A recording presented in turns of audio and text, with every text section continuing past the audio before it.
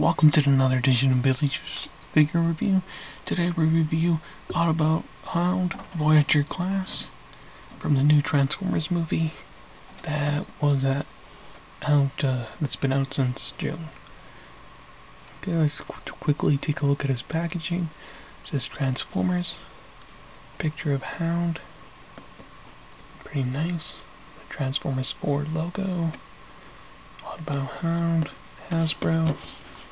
Autobot logo on there, and then there's a background, scenic background for Hound. This Transformer Generations Voyager class. This is a series, and he's number 3 in the series.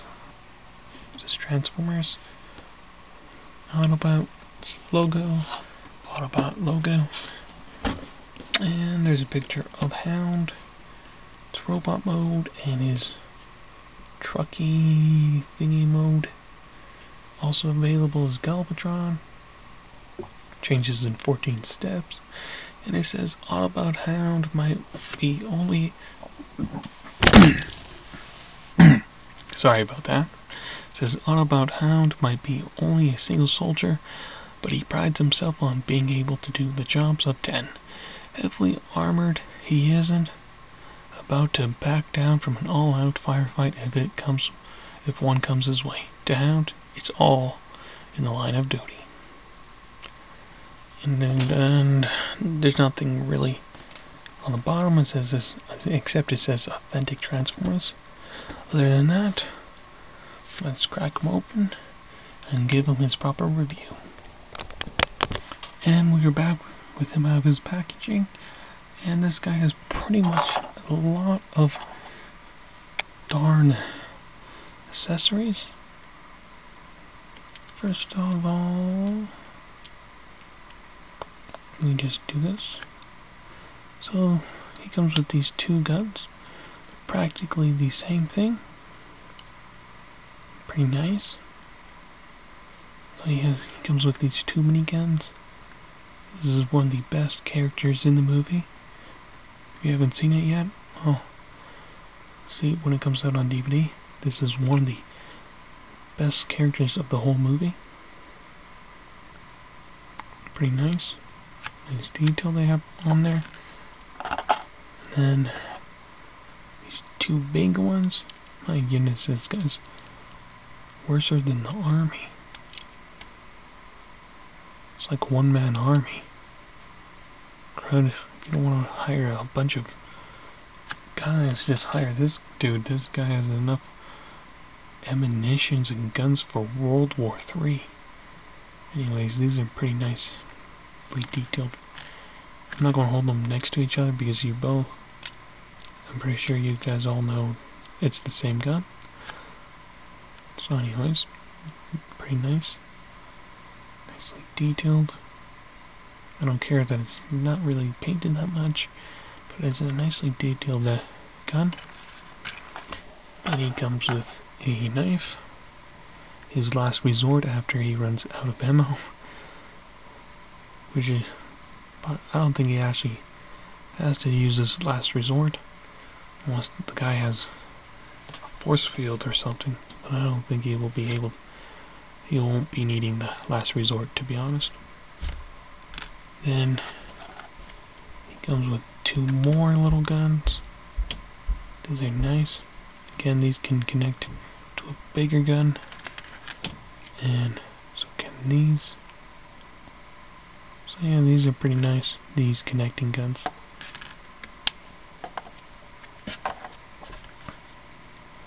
So yeah, these are nicely detailed. Not really painted, but nicely detailed. Yeah, this guy comes with a huge bunch of guns. Okay, what the heck's this? Ooh. So yeah, wow, this is pretty. Okay, this one has an action to it. Okay, this is nice action to it. You can go from 2 to there and 1 on the side to, how the heck did I do it now? anyways, to 3 in a row. That's pretty nice. It's a pretty huge gun as well. Oh, it's a pretty huge gun. Nice. Nicely detailed like the others. Lacking paint applications, but who cares? This is a pretty nice gun anyways.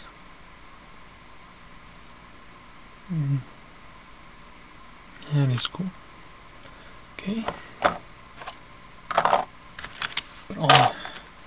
Put all those darn weapons on the side there. He's like a mini Fort Knox, this guy. He has the paint app. His hit scan's pretty nice. Looks pretty accurate to Hound. Absolutely accurate to Hound. Absolutely. The only thing he's missing is the cigar. But of course Hasbro won't be putting that in a kid's toy. Although this is supposed to be targeted at an adult audience, they're still thinking about the kids. Of course, they'll never stop thinking about kids, because they're a toy company. Anyways, has his little Autobolt logo on his stomach there. Yeah, doesn't really look movie accurate, but it mostly does. Like the little details they put on there. All these rounds on it are all over his arm. These are all bullet rounds. That's not actually his arm. I think his whole arm's made of bullet rounds. That's pretty sweet. Then he has these big ones right there, nicely painted. Like the paint applications on these big bullets. That is just sweet. Again there with big bullets, nicely painted. Not too big on this backpack thing, but that's for his transformation. Yeah, he's nicely detailed. Okay, and quickly show you his articulation. His head goes side to side. And, ooh, okay. Okay, well, I'll keep his head loose because it won't be transforming him in a few minutes. Let's go. Anyways, his arms go that far out. And all the way down, all the way around. Okay, he has an ab crunch. But I think that's because of the transformation. Waist swivel. Legs can go that far out. Double joint, single jointed knee, and an ankle pivot. He has an ankle pivot, and a leg swivel. So yeah, that's some pretty decent. Oh, and I forgot about his shoulder bend. He's also single jointed elbow. And I think that's all. Okay, with that being said, I'll be back with a fully transformed Hound. And we are back with it being in beagle mode. Quickly show you how it is. Completely armed. Looks pretty awesome when it's completely armed. Yeah, so yeah. Take those off there. Getting annoying as heck.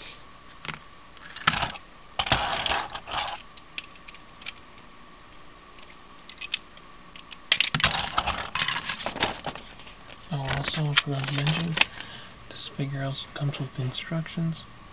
So if you don't know how to build a Transformer, just read this. Probably quickly show you his ultimate weapon transformation real quick as well. To transform his weapons. Okay, quickly show you his. And we're back here. Finally found that piece. And look at this huge. This is when all the weapons are combined and transformed into his huge mega weapon.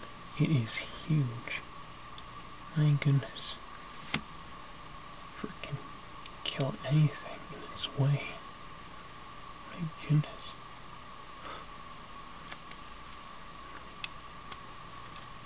Looks like one was dead. Pretty sweet.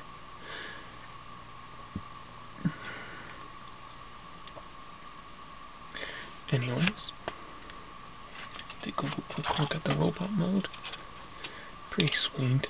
I think, is there open? Can these doors open? No, the doors can't. Okay. Yeah, these awesome windows, nice and clear. No black, no blue windows, no yellow windows, no red windows. Just normal windows.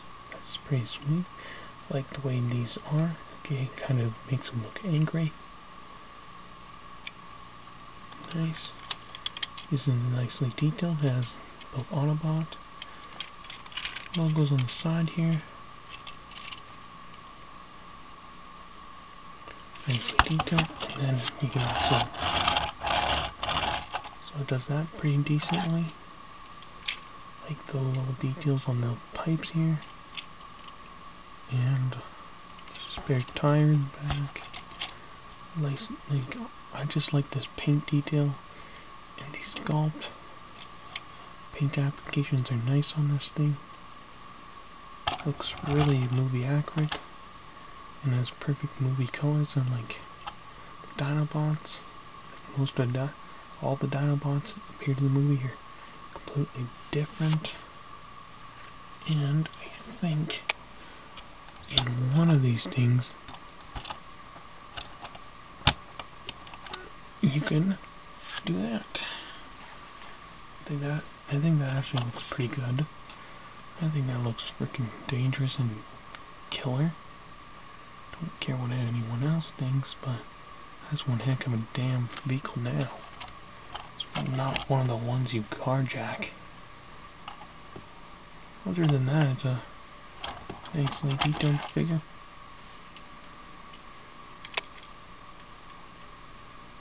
Oopsie. Nice. Constantly gotta fix this damn truck. Anyways. So, is this the figure to get? Yes. Unlike Galvatron, the other figure in the set, Galvatron is an easy pass for anyone. This one isn't. This one's way better. It's better details, more weapons than any of the people in the series, and he's an awesome character in the movie. Probably better than Dinobots, because they only appeared 5 seconds, and all they went was roar, and were mostly used as vehicles. Anyways, if you're a fan of Hound, this, you know what, you don't have to be really a fan of Hound. This figure's awesome, greatly detailed, awesome weapons, sculpt is amazing, and pretty much best Voyager class one I've reviewed so far. I still have to review Grimlock. Probably thinking about getting Optimus Prime. Still gotta review Grimlock, maybe get Optimus Prime. But so far, he's the overall favorite of all the Transformers I've reviewed. But I still gotta review quite a few of them. So my opinion might change. But so far, best Transformer movie figurine is Hound. With that being said, like, comment, and subscribe, and I'll see you on the next edition of Billy's Figure Reviews.